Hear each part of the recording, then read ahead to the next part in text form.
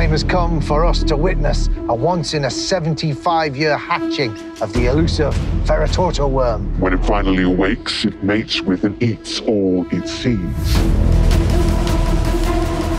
The time has come! Nature! It's all around us. It's above our heads. It's below our feet. It's crawling around in our body hair and requires special shampoo to be destroyed. Mother Nature can be found hiding around every corner and in every crevice, just waiting to be discovered. Let's find that mother.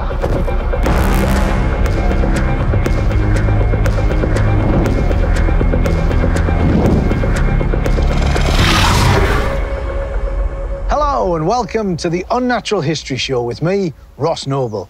I'm here at this incredible location, which, for obvious reasons, we must keep secret. This will be my home for these broadcasts, but I'm not alone. My co-host is somebody who's not only an expert on the area, but whose family have been the traditional custodians of this place since the dawn of time. Please will you welcome Professor Shania Coddle. Now, if I'm not mistaken, that's a traditional greeting in your culture, isn't it? So,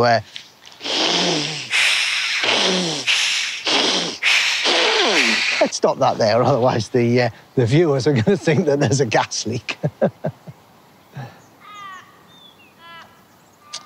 Well, you're very welcome, and thank you for coming along to impart your wisdom. Perhaps you'd like to tell me a little bit about this area.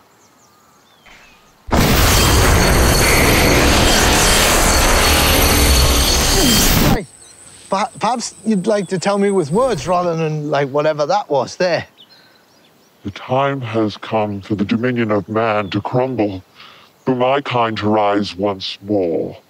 For 1,000 years, we have been the keepers of this realm, and the human race will soon see the power of real magic. Okay, well, that's wonderful. Well, the main reason we're here is hopefully to witness the hatching of the elusive Ferrototo Worm, a truly once-in-a-lifetime spectacle. We've located ourselves as close to the hatching zone as we safely can, and our state-of-the-art cameras will hopefully bring you this amazing worm right into your home.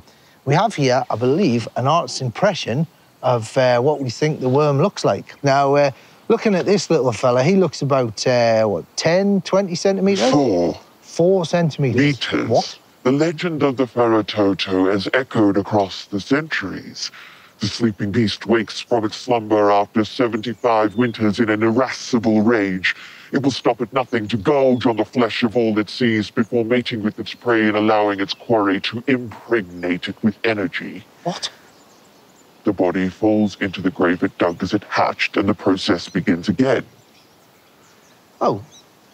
All right. Well, what a truly remarkable and, it seems, dangerous creature. We have some footage here of what we believe is the only time the Ferrototo worm has been filmed.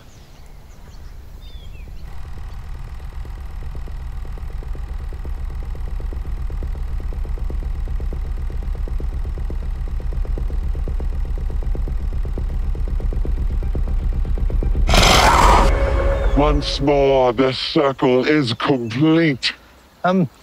We're very close to the hatching area there, which is nice. I can't wait to follow the progress of this historical hatching. I'm sure all of you at home feel the same way. In our next instalment, I'll be showing you our state-of-the-art cameras that will be capturing the event. I have serious reservations about this. I am not trained for this. Get it back on us. My thanks to the professor. Seriously, I am not happy about this. The beast must be appeased.